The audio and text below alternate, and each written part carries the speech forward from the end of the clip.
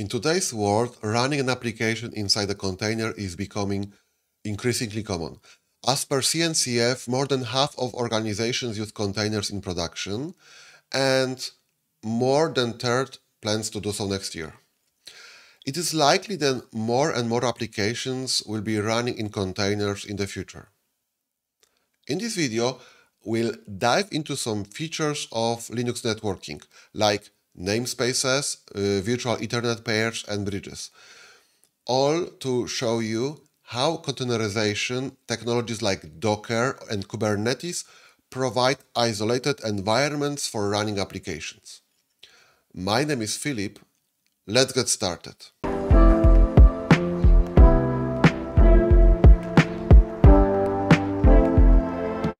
First, let's introduce the concept of network namespaces.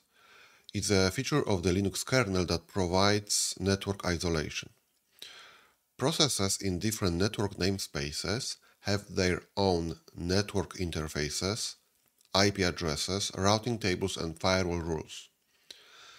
Let's show a list of network interfaces on our VM. We can see loopback and tree interfaces.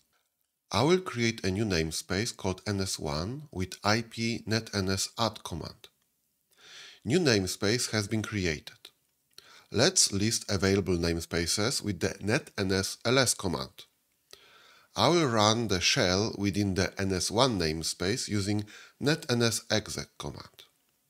It expects namespace name and the app. Let me show you what just happened. My bash shell is running within the ns1 namespace. Let's list the interfaces. Our shell has its own loopback interface and no other interfaces are present. Routing table is empty. There are no connected sockets.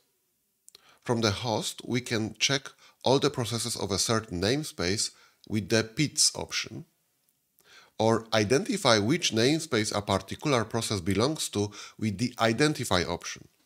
We just need to provide the PID. Network namespace gives us complete network isolation. What if our application running within ns1 namespace would like to talk to a different application within a different namespace, let's say ns2? I will create a second namespace ns2 and run a different application in that namespace. Now we have two applications having their own isolated virtual network environments. In order to link them together, we need to create a virtual Ethernet pair, aka veth-pair. The two devices in a veth-pair are connected by a virtual link. Any packet that is sent on one device is immediately received on the other device. This is ideal for connecting different virtual networking components like bridges, OVS bridges, ELAC containers, or namespaces together. In order to create a veth-pair, let's issue an IP link add command. We should give a name to the first interface and then indicate it's a vth type and define a peer interface. We did create two new interfaces, veth1 and veth2, that form a veth-pair. Now, we need to bring them up with the IP link up command. Next, let's assign the veth interface to ns1 namespace with IP link set and assign veth2 interface to ns2 namespace. What just happened is veth1 and veth2 disappeared from the list of our interfaces on the host and are now present in our ns1 namespace and ns2 namespace, basically linking them together. Let's quickly assign an IP address to veth1 interface and bring the interface up, and also assign an IP from the same subnet to veth2 interface and bring the interface up. Please note that veth1 interface is in the ns1 namespace and veth2 interface is in the ns2 namespace. Let's run a connectivity test. I'll go to ns1 and ping the interface in ns2.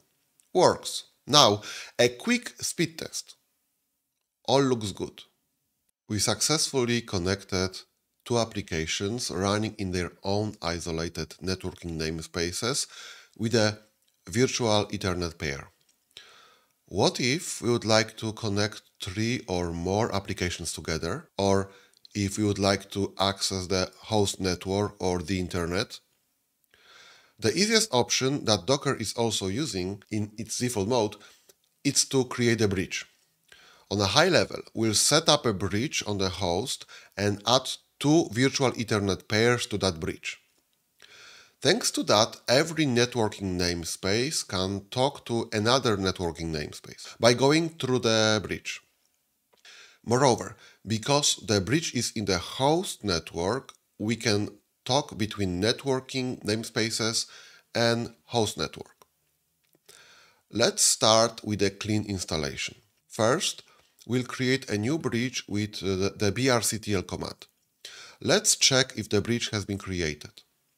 We should have a new interface present in the interface list. Yep, it's there. I will assign 10.0.0.1 IP to the bridge. That will be the IP address that the applications in the networking namespaces will be using to talk to the host. Now, I'll bring the bridge interface up and check its status. Okay, the bridge 1 interface is there and has an IP address assigned. It's still in down state as it has no members. Let's create two namespaces, ns1 and ns2. Then create two virtual Ethernet pairs, veth1 paired with veth1 peer and also veth2 paired with veth2 peer. I'll bring those vth peer interfaces up. Finally, let's check how our interface list looks like. Okay, we can see bridge 1 and two interface pairs. Let's assign veth1 to ns1 namespace and assign veth2 to ns2 namespace. I will now set up an IP address for veth1 in the ns1 namespace with ipnetnsexec, then ns1 to indicate the namespace, and the regular IP address add command to set the IP. Let's bring veth1 up. Mind that all network commands are prepended with ipnetnsexec ns1 to indicate it refers to ns1 namespace. Let's check ns1 namespace network configuration. Looks good. I'm setting up an IP for veth in ns2 namespace and bringing veth2 interface up. Let's check ns2 namespace network configuration. Please mind that bridge interface as well as vth interfaces belong to the same 10/24 network. At the moment, there is still no connectivity between bridge 1 and virtual Ethernets. That's because the bridge interface is empty, does not bridge anything. veth interface is inside ns1 namespace, veth2 interface is in ns2 namespace. veth1 peer and veth2 peer are in the host network. Let's add the veth1 peer and veth2 peer interfaces to the bridge with the brctl add-if command. Finally, let's check our bridge configuration. We can see both interfaces in the bridge. Let's try connecting from an application running in the ns1 namespace to an application running in ns2 namespace. Notice that those two namespaces are no longer directly connected, but the traffic goes via bridge 1. That combines the traffic together. To prove that, let's run a TCP dump on the bridge. By going via bridge in the host network, we gain two additional things. First, we can reach services in the host network. Let me go to ns1 namespace and connect to SSH service on the host. It works. Another thing we can do is to access the internet from our isolated namespace. I'm in the ns1 namespace. I will add a default route that points to the bridge. Now let's try pinging Google DNS. It does not work, but is to be expected. We need to enable packet forwarding on the host. I will go to sysctl-conf and uncomment IPv4 forwarding. Let me apply the changes with sysctl-p. Last thing to do is enable NAT on the outgoing interface on the host. I have an nftable configuration file. We'll attach on the post routing hook and add all the traffic going out on ETH, that is our public interface. Now let's load the configuration. Let's check if the NAT is in place. Let's run a connection test from our NS1 namespace. It works. Moreover, we see the NAT counters are increasing on the firewall. Finally, let's redirect to a port from a host network to an app running inside a network namespace.